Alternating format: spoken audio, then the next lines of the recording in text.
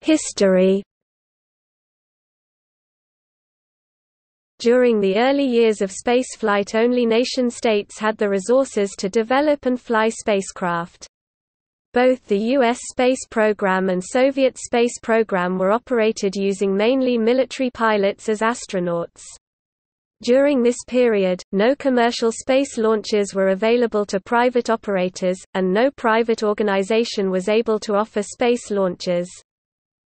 In the 1980s, the European Space Agency created Arianespace, the world's first commercial space transportation company, and, following the Challenger disaster, the American government deregulated the American space transportation market as well. In the 1990s, the Russian government sold their majority stake in RSC Energia to private investors, although it has recently renationalized the Russian space sector in 2013-2014. These events for the first time allowed private organizations to purchase, develop and offer space launch services, beginning the period of private spaceflight in the late 1980s and early 1990s.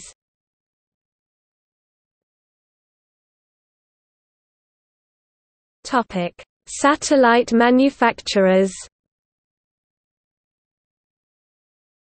There are 8 major companies that build large, commercial, geosynchronous satellite platforms. In addition to those above, the following companies have successfully built and launched smaller satellite platforms.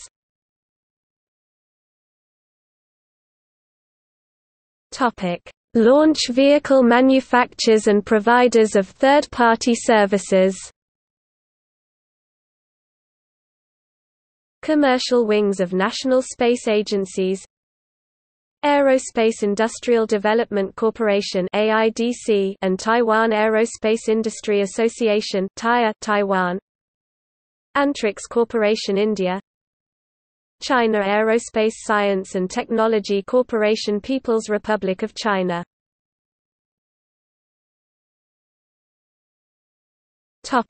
Lander, rover and probe manufacturers.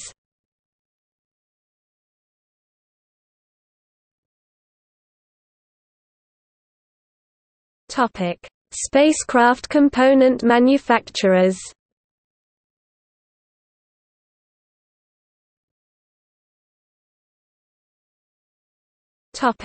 Propulsion manufacturers.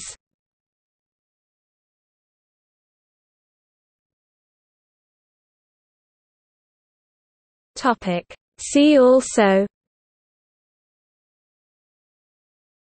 List of private spaceflight companies including only companies with primarily private funding and missions. Newspace. Russian aerospace industry.